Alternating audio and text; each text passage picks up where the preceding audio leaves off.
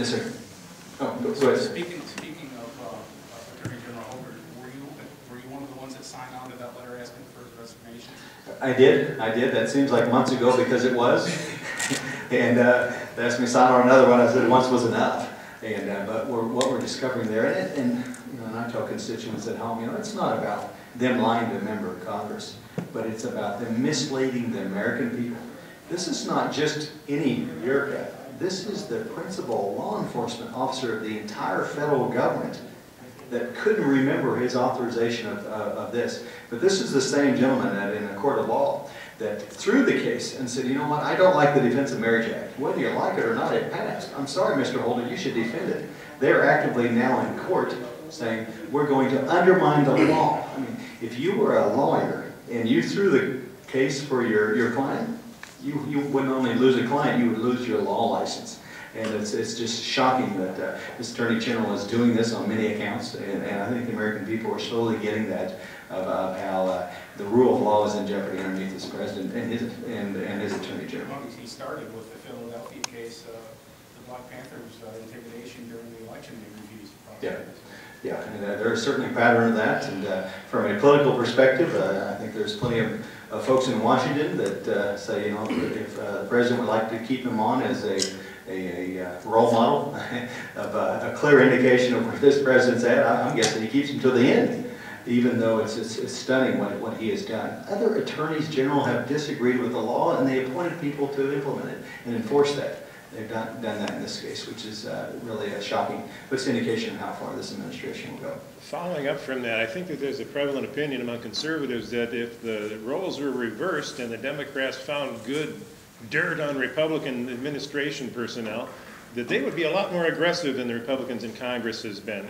What's the problem? Is it the race baiting? Is it that the Democrats have dope on the Republicans too, or what? Or are they funded by the same people? What's going on? Yeah, I recall what happened when President Bush took office and had the mass firing of federal prosecutors. Well, that happens every time. Mr. Obama did the same thing. Where were we for talking up on that? One of the hardest things for me in Washington is try to explain why folks aren't doing what I think they should. And I'm not for certain on that one. But I give the chairman credit on the Fast and Furious, and a number of my freshmen said, hey, when we stood up, I didn't take that lightly. I said we asked the Attorney General of the United States of America to resign. That was pretty well unprecedented, and might have been done for a freshman, but it was the right thing to do. And it's continuing to press forward on that issue. And we are learning more every day, at least the committee is. I do not serve on that committee. Yes, sir. Are you willing, obviously with more and more that's going to be coming out with Operation Fast and Furious, more will come out of Operation Wide Receiver and Operation Roadrunner, which was under the Bush administration.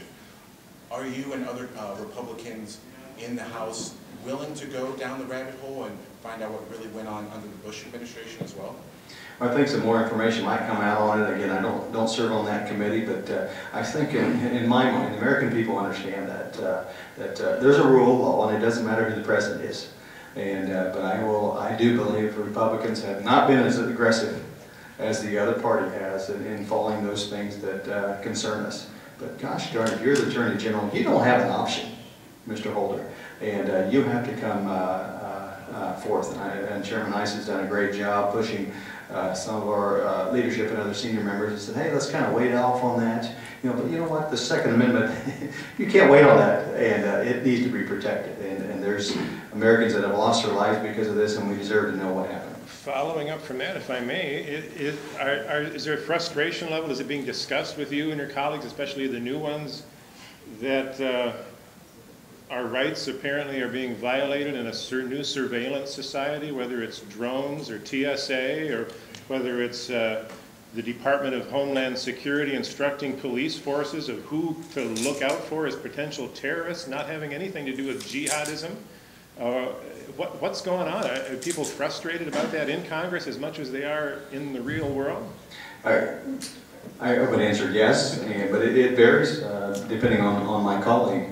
But in the last year and a half, I have conducted about 126 town halls with Kansans And their number one issue still is worried about the economy, even though things are doing well in my part of the world. They're worried about the growing power of the EPA and other regulatory agencies, but they're seeing this extent. I mean, it is fundamentally about how big government can be and what's their control and power. And that's what's great about this election. A lot of elections in my mind are about small issues and about little things. I think this is going to be a big election about big issues and about where we're going to head in this country. Gentleman in the back. Yeah, we've heard a lot. Can you hear me okay? Yes, sir. Yeah, we've heard a lot about Wisconsin today. Do your colleagues, you know, as professional politicians, Democrat or Republican, see it as a big event as we like to see here, or does all politics is local? We were excited in the Republican conference. I think some more excited than others. The message for myself and many of the other freshmen was that you know, if you do the right thing and you actually articulate a vision, you just don't hunker in the corner and vote and go home. You got to go home and you got to go work and explain what we plan on doing as conservatives. The people will respond. That's a tough place. That's the bedrock. That's the beginning of progressivism in this country, and they beat it straight up. But what disappointed me was the very next day we had an amendment on the floor of the U.S. House that would have gone directly after the control and power of unions. It was a vote to undo Davis-Bacon requirements. We had 52 Republicans stuck with the unions. The day after the biggest victory we've had. That was very disappointing. And that just shows you some folks didn't see the message as clearly as I believe they wanted to send from Wisconsin. That's troubling. Yes, sir. Since President Obama has been inaugurated, food stamp use has increased by over 10 million. About 80% of the agriculture department's budget is for food stamps. How do we correct that problem in terms of solving our $1.3 trillion budget deficit? Yeah, and that's a significant part of that. It's not the major part of that, but the growth in food stamps was accelerated with the stimulus package and the economy going down. They qualified more people. There's tremendous fraud and abuse that numerous states, and I could get into that, participate in abusing the system. But in the last decade, the shocking numbers are, I believe it was 10 years ago, we had 19 million Americans on food stamps. And who thought that was too many? Everybody I knew. Today we have 45.7 million Americans on food stamps. To me, it's not just about the spending. It's the fact we are creating an incredible class, incredibly sized class that's waking up every day expecting help from Washington. And it's going to break our budget. It's breaking it now. But it's also breaking our American spirit, because that is not we become much more like our European neighbors when we have 45.7 million Americans on food stamps. One last question and I'll have to run.